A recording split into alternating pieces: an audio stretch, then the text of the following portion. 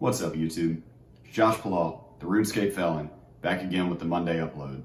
And I think I've been saying this a lot lately, but this video is going to be a little bit different than usual this week. So as many of you know, I was on the official podcast again. It aired a few days ago, this past Thursday, I guess it was Thursday evening. Things have been going amazing. Thank you to all the people who came to check out my channel and hang out my Twitch stream and stuff that came from the official podcast. I'm really excited to expand the family. It has been beautiful. I love you guys. We met a lot of, just a ton of new people that have come in. And I feel like I relate to them, you know, and I try to always interact with my Twitch chat a lot. And we've got some awesome guys. So welcome to all the new people. And if you just subscribed from there, thank you for taking the time to click on my link or type my name in or whatever you did. But in the comments of the video, I saw a message from somebody that I actually grew up with. I knew her when I was younger. We weren't exactly friends. She was romantically involved briefly with the first drummer of my band, the drummer of my very first band. And we weren't particularly close. We didn't particularly get along or anything, but you know, I didn't have any qualms with her. And she had a negative viewpoint of me. And even when I was locked up, I considered, you know, addressing my hometown. I'm sure this isn't exactly going to be a view bomb video or anything, but it could be important for even one person. That makes it worth it because we ended up having what we will call a civil debate over some details of my case that were confusing. And I was wondering if people in my hometown actually think this about me or they think that certain things are true. For example, she said that I had stuff in my home, which I guess is distorted from the anarchist cookbook that I had, when, as a matter of public record, even though it seems like the FBI has actually removed some things about my case from the public record, some of their motions, not sure why, it actually says point blank that they found no weapons of any sort in my home, no drawings, none of the stuff the ex-girlfriend said that I had, none of that was found in my home at all. But she was under the impression that I had stuff. And so, you know, I thought about for a long time about addressing my hometown. And I highly doubt that anybody from my hometown or anybody that I grew up with watches my videos or even probably knows that I have a YouTube. But I would like to apologize. And I discussed it with this girl, and I don't know how to put it.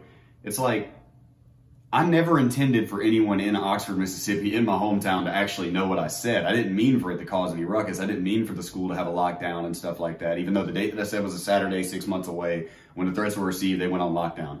I've been told by teachers that worked there that once they found out who made the threat, they were a little aggravated with the school for taking it seriously because they were like, come on, you know that kid's a smart ass and he pops off at the mouth and he, you know, says crazy stuff when he gets upset and he doesn't mean it, or he's, you know, just trolling and being sarcastic.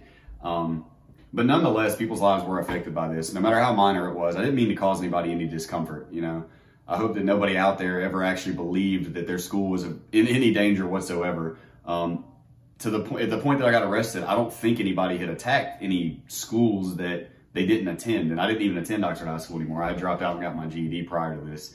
But the fact of the matter is that some people could have been affected by it. Some people might believe that I did it. I'm sure that I was a bad guy before I got locked up. Was I incredibly violent, maniac? No, but I mean, I was a stereotypical Kyle. I picked a lot of fights. I drank a lot of Monster, literally. I literally punched a hole in the drywall at my mom's house one time. I was, you know, quite the womanizer. I ran through women a lot. I talked a lot of smack. I talked a lot of shit and started fights that were really pointless. I had a big ego. And, you know, it just doesn't surprise me, I guess, if some people out there never really understood the whole story and they just assumed that I was serious.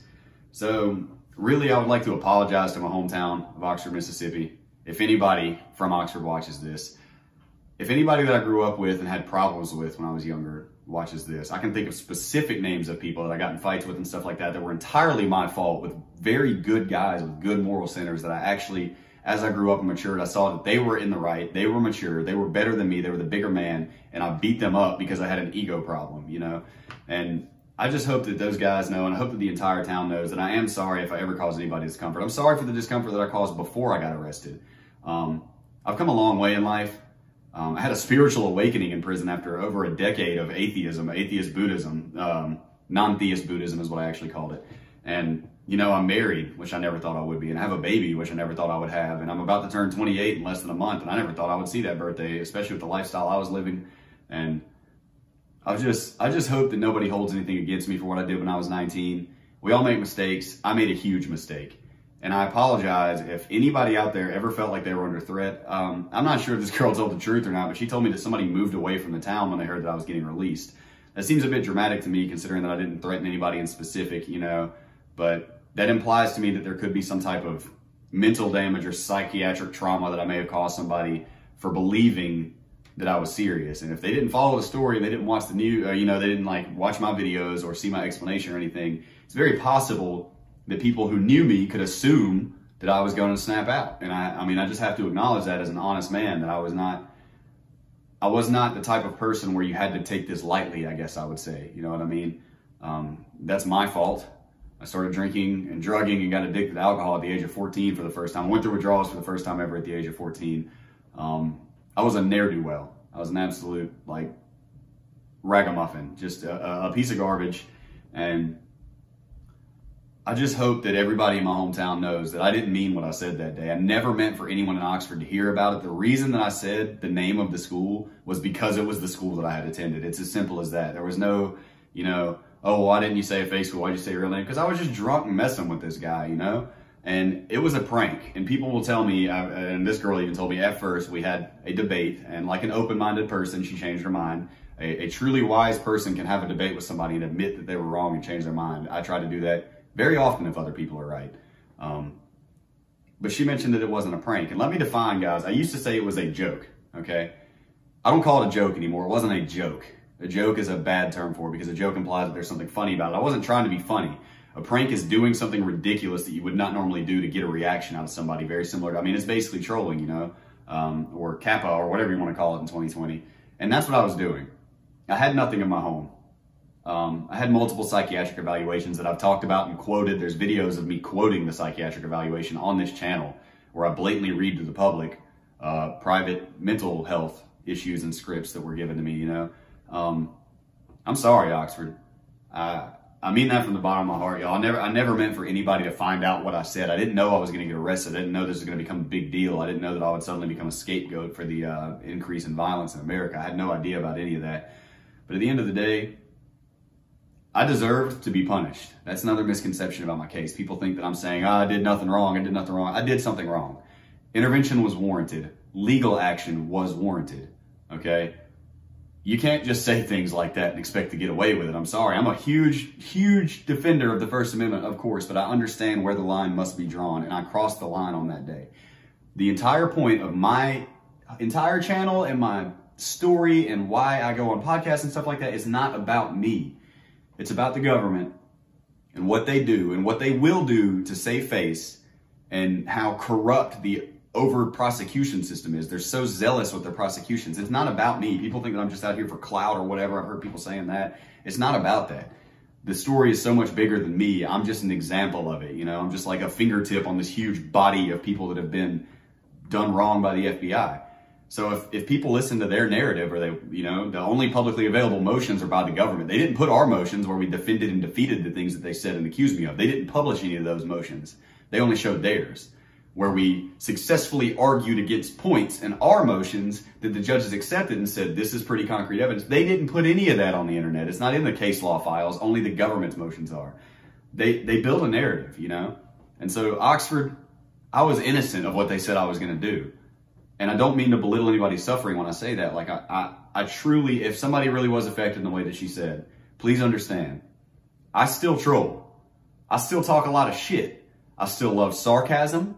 When I get trolls, I don't ban them from my channel. I just had a massive troll battle with somebody the other day, and he ended up deleting all of his comments. Okay, I would rather face things head on and have a discussion or even an argument at times. I'm still a trolly guy.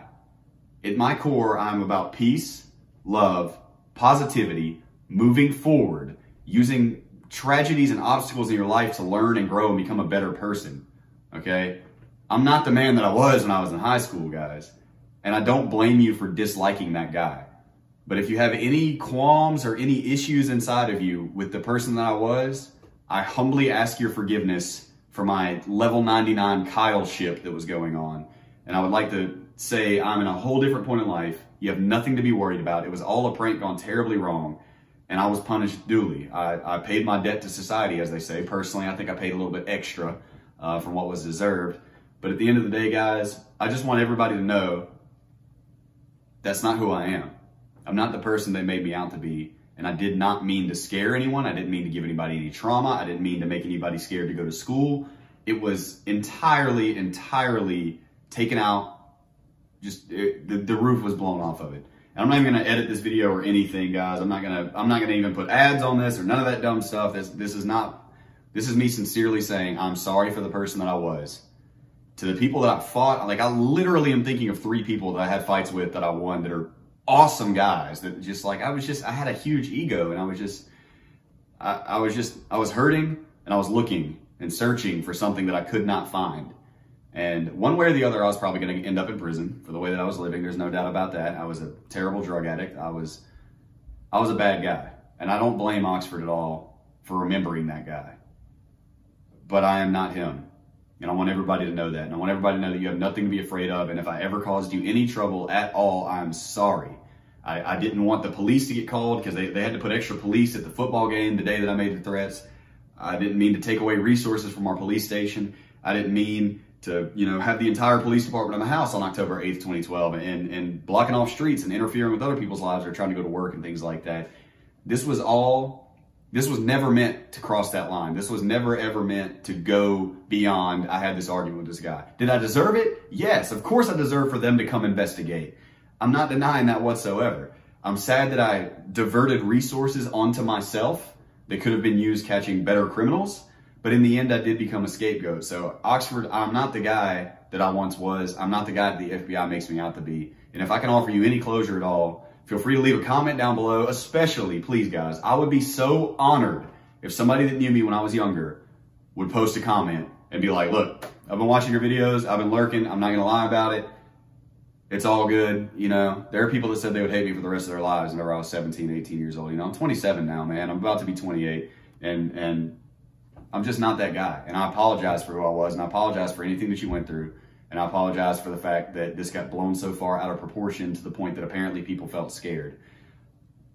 I just can't stress enough, you guys. I never meant to harm anybody, not in any kind of a deep and lasting way. I had these egotistical fights where I felt like I had to put myself above somebody else. That was youthful arrogance and nothing more. I'm not a monster. I'm not a terrible guy. I'm all about peace and love and positivity at my core. I promise you that, man. On my daughter, like I just wish the whole world would just get along, compromise, seek the middle ground with those who oppose you. That's why I don't ban trolls. That's why I don't immediately hide them from my channel. I would rather troll them back, argue a little bit, and possibly change their minds. Some of my best friends came into my Twitch chat, my best internet friends came into my Twitch chat talking trash about my case. I argued with them instead of banning them like a lot of streamers do.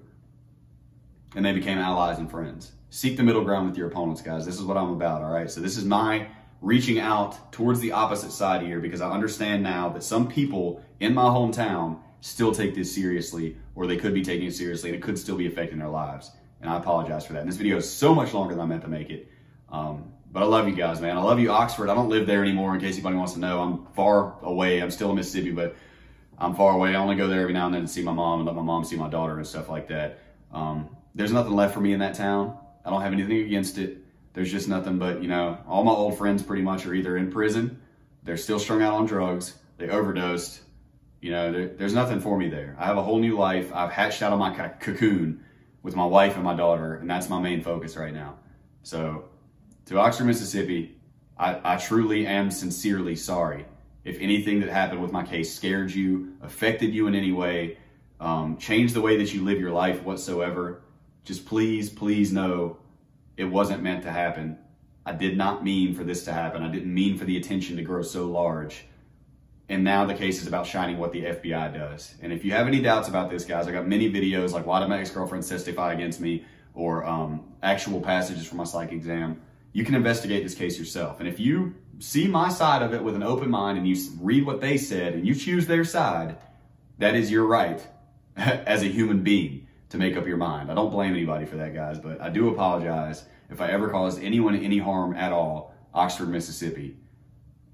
I was a dick when I was a teenager, and I see that now. I look back and think about how just aggressive I was and how unnecessary it was, and just like I was hurting in a way that I just can't really describe to you guys. I was lacking what I have now, and I never thought I would have it, and I was a whole different person.